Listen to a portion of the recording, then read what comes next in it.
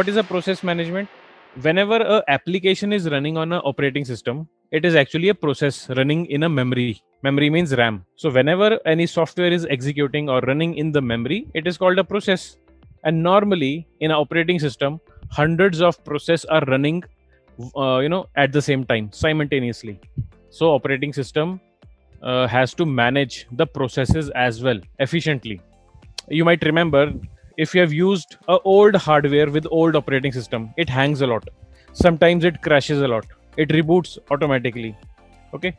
So this is because of bad memory management. Okay. So over time, the operating system get updates. Okay. It gets enhancements, feature enhancements, and operating system code enhancements. So now in today's date, you don't get to see memory problem or process management problem in any operating system, even on your phone. Old version of Android was very bad. Now the latest version of Android 10 or 11 or 12, they are exceptionally good, right? And then we have the device management. Operating system has to manage the devices. If you are plugging in the pen drive on your laptop, your system automatically detects it. Why? Because the Microsoft's device management is running in the background. It is constantly checking for the hardware changes. So similar feature is there in all of the operating systems. Okay. And finally, there is error handling and logging. Now, what is error handling and logging? So error handling means, normally whenever a operating system is running, in the background, some errors are generating. Okay.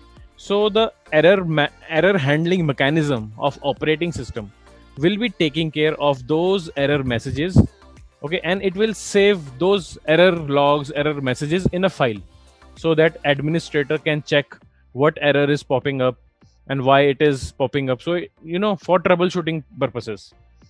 So these are the common features of a good operating system. Okay. Now let us come to Linux. Okay, so let's come to a brief history of Linux. How was Linux operating system developed, or it came into existence? So basically, there is a coder or a developer by the name Linus Torvalds, and he is the creator of Linux. Okay, so when we say Linux, it means the original Linux, and it gave the operating system to the open source community, which means anyone can download the Linux operating system and anyone can modify it, redistribute it with a different name. So this is why we get Ubuntu, Mint, Kali Linux, and there are so many versions, so many distributions.